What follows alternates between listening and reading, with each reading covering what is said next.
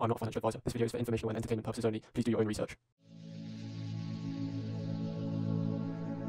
A quick note that every title screen is using stock footage, which isn't directly related to the subject at hand. Redwire Corporation is a space solutions company listed on the New York Stock Exchange under the ticker symbol RDW. Redwire merged with a SPAC which had the ticker symbol GNPK. The SPAC was known as Genesis Park Acquisition Corp. The transaction valued the new firm at around $615 million and aimed to raise the firm around $170 million in liquid capital, which includes a $100 million private investment in public equity, or PIPE. To describe Redwire crudely, or in a makeshift fashion, it's a collection of acquired space companies. The company consists of these subsidiaries: Adcole Space, Deep Space Systems, Deployable Space Systems, Loadpath, Maiden Space, Oakman Aerospace, and Roccor. Of course, for each of these videos I'm sure I could even make an individual video to cover all the details. However, this video will simply give a simple overview of Redwire as a whole. As such, I will briefly describe each of these subsidiaries.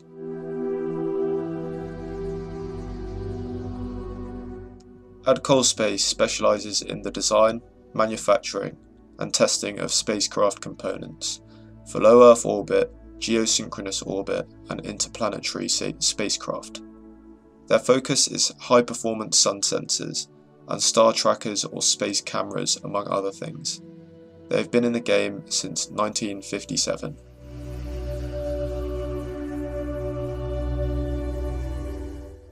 Deep Space Systems, or DSS.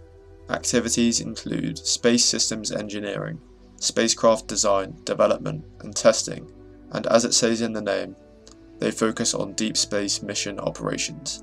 Similarly to Adcole Space, they too also develop HD space cameras. This makes sense as in June 2020, Adcole Space and Deep Space Systems merged to form Redwire Space. DSS plays a significant role in NASA's Commercial Lunar Payload Services program through the DSS Small Lunar Lander, which will provide reliable commercial payload transportation to the surface of the Moon.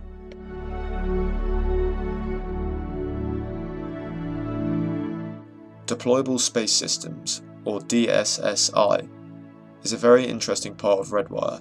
If you've heard about Redwire before, you may have also heard about this. As the name suggests, the firm specialises in deployable space technologies. They design, manufacture and test space deployable solar arrays, among other systems. They are also developing other space deployable products with an emphasis on toughness and reliability in the very harsh environment which is space. I would say that the focus is largely on deployable solar arrays. Solar energy provides power for much of the International Space Station's research and science investigations, which are conducted on a daily basis. Current solar arrays, which were deployed in 2000, were showing signs of wear and tear. Therefore, NASA acquired additional arrays from Spectrolab, a subsidiary of Boeing, and major supplier Deployable Space Systems, or DSSI. The solar arrays will use Rollout Solar Array ROSA technology, a product of Deployable Space Systems.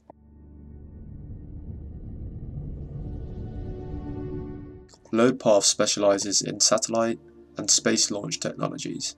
Some of their operations include thermal solutions such as their Veritrek software, which was used to study the effects of thermal designs and provide savings. This was applied to a NASA Mars 2020 helicopter, and it's reported that the results produced in as little as 10 days would have taken over 4 months if traditional analysis techniques were used, according to the Thermal and Fluids Analysis Workshop, a part of NASA. They have also previously worked on a SpaceX Falcon 9 mission in 2018. Loadpath helped to enable the largest single US launched rideshare mission at the time through designing, making and testing critical payload adapters, mass simulators and ground equipment. Loadpath also has had operations in terms of deployable structures and structural testing.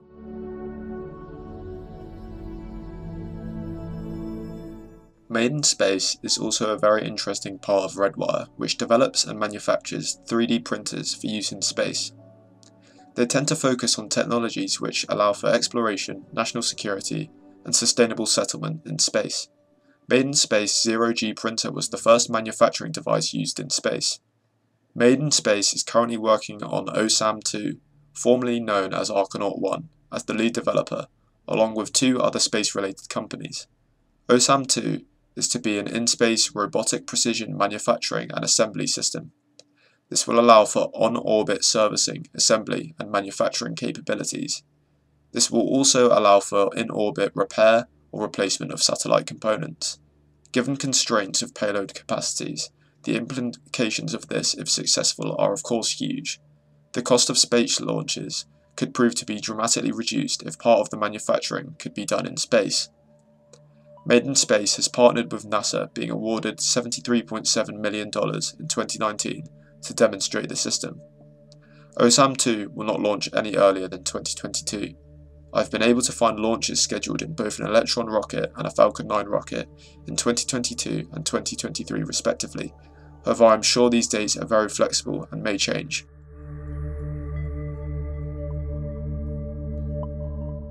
Oakman Aerospace operates with 3 main product lines: Space Systems Engineering, Advanced Configurable Open System Research Network or ACORN, and Innovative Mission Payload Development. Space Systems Engineering broadly covers how to design and develop space system architectures. ACORN is a modular open system which is used for modelling and simulation. It's for simulating satellite missions regardless of the size of the mission or the mission itself. It may help develop completely new missions. Innovative Mission Payload Development is devoted to payload design.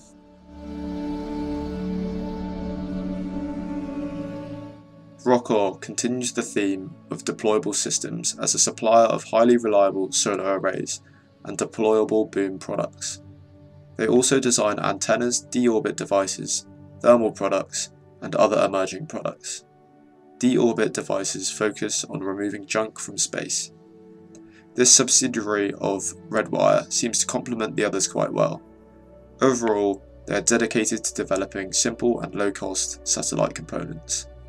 Since 2017, it's reported that they have delivered many flight systems to different customers.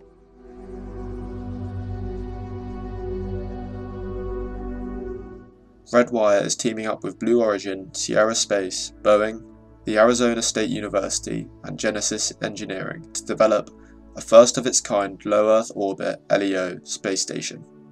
The project, known as Orbital Reef, will be a new platform to carry on the proud legacy of the ISS.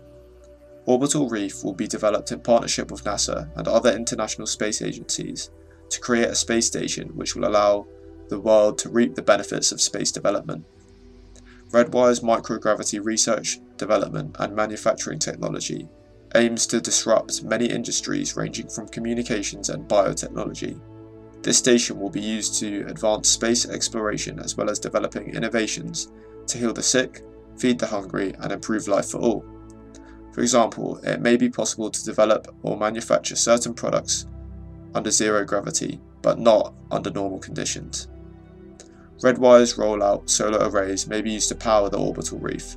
Furthermore, Redwire's other solutions could prove to be useful in terms of orbital reef simulations and research.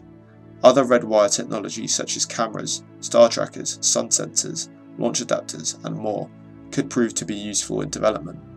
It's also important to remember that operations are not planned to start until the latter half of this decade, and it is an estimation which perhaps should be taken lightly given Blue Origin's track record.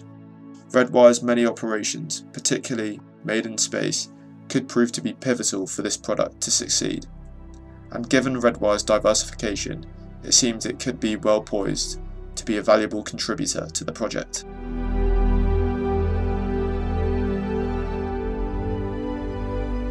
Taking a dive into the most recent August 2021 investor presentation, some interesting statistics are the following.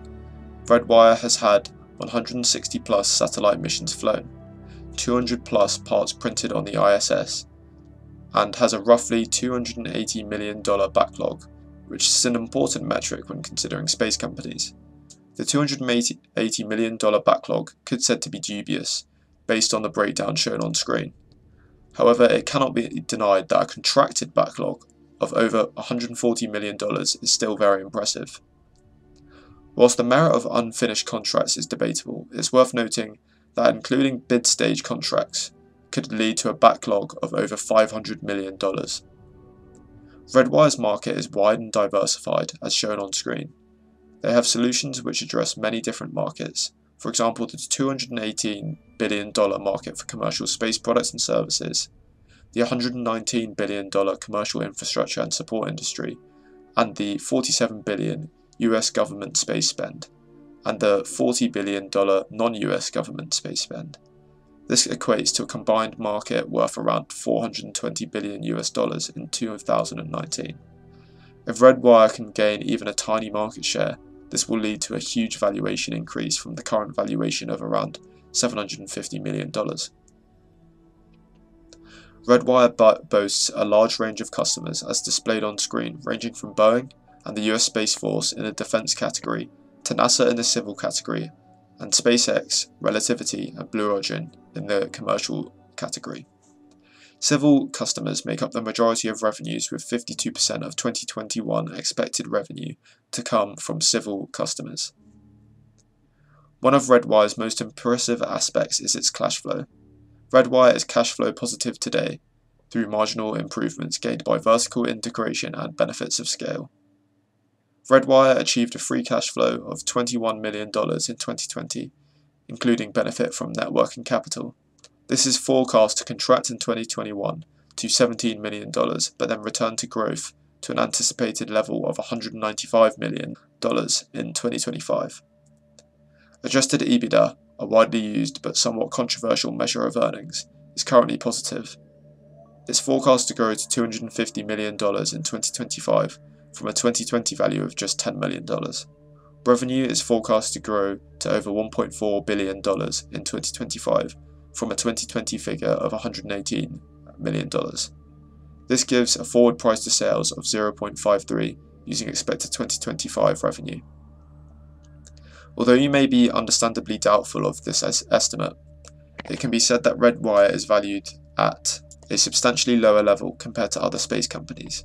Given 2020 achieved revenue of $118 million, the price to sales is 6.4, which is relatively low. When comparing Redwire to other public space companies, it can be seen that their valuation is far more conservative. The image on screen demonstrates this, however it's important to note that this data is out of date.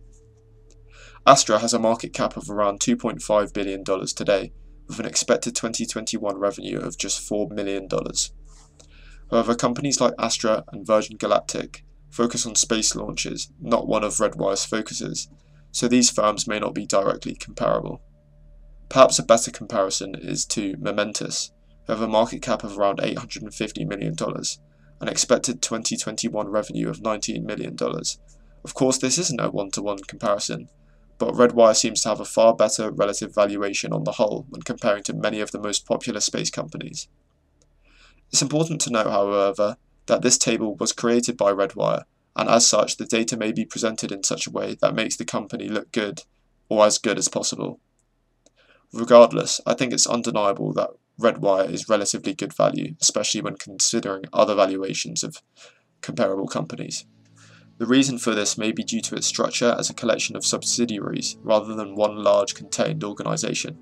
For example, investing in a small or microcap stock, which could encompass each of these subsidiaries on their own, may be seen as riskier than investing in one larger whole, which encompassed the whole $750 million market cap. As an investor, you would be more likely to cast doubt on a smaller company. This is just food for thought, and of course, it can also be seen from the other side as a positive diversification. Redwire is diversified into many different industries within the commercial space economy, and as such, if the space economy succeeds in growing at astonishing rates, it could be said that it's likely that if handled correctly, at least one section of Redwire will be able to capitalise significantly.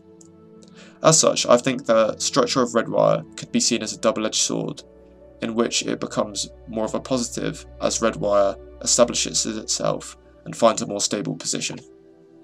Regarding their book value in terms of balance sheet, I will be using their 2020 year financial statements.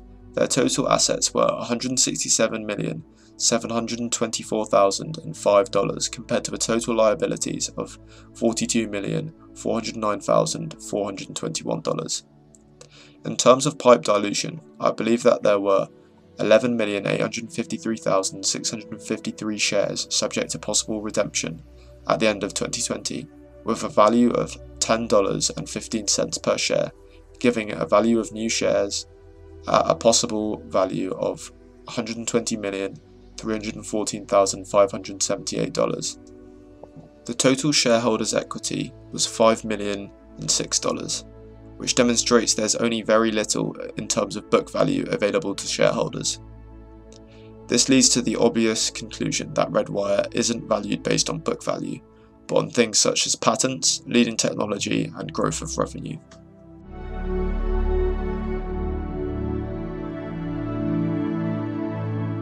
Of course, by no means is this a comprehensive dive into Redwire and all of its subsidiaries. This should only serve as an overview and should not lead to any investment decisions. I've attempted to give the most attention to the details which are in my view the most important, however it's inevitable that I've missed out some key information at points. For example, you can see from a section of the investor presentation I'll put on screen that I'm only scratching the surface when it comes to Redwire's potential impact in space commercialization. If you notice any missing important points, then please leave this in the comments section below, as this will benefit me as well as all the others watching. Please leave a like if you found this video useful and subscribe for more stock overviews and general finance and investment related videos. Thanks for watching.